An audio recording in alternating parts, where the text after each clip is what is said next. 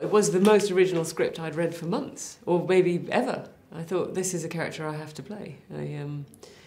She was just, you know, everything I've kind of been wanting to see in a woman on screen. You know, allowed to do all the things that men have always been allowed to do, be ruthless, ambitious, you know, get exactly what she wants, strive for what she wants shamelessly and unambiguously. You know, she just has no fear of not being liked. She is out to win. She wants to make money. You know, all the things that have been always considered not very feminine qualities. The tone of this film is very specific, and it required actors who all got it. It requires, in fact, every department to get it. It's a kind of black comedy. It's a satire. It's a satire on the America that we see now.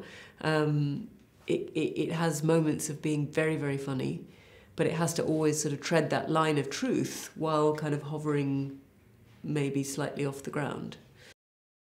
I think Jay is someone who is meant to direct his own words. You know, he has such a specific, you know, bold, fierce use of language, and it's a joy for actors, and therefore it's a joy for actors to be directed by the person who wrote that. And he's such a cinephile, and he knows exactly what he wants, and knows how to, more importantly, I suppose, knows how to execute the tone that the piece needs.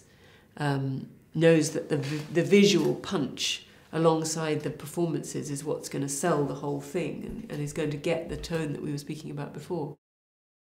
Jay is he's a very calm person, and that's not to say that he's not fiercely passionate. He is, but he maintains an equilibrium and a calm. The crew really respects him and likes him.